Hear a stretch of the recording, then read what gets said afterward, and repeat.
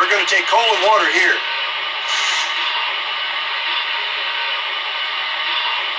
I hope that coal chute comes down easier than it did the last time.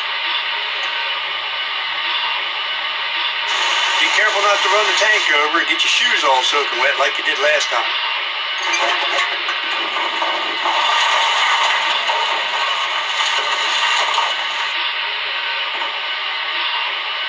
We didn't use as much water on this trip as we usually do. This shouldn't take long.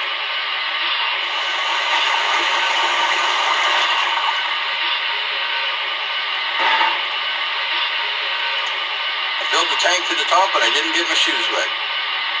We're going to pick up 20 more loads out of number 2 track when we're done here. We'll be good on water for the rest of the trip. Then let's get pulling.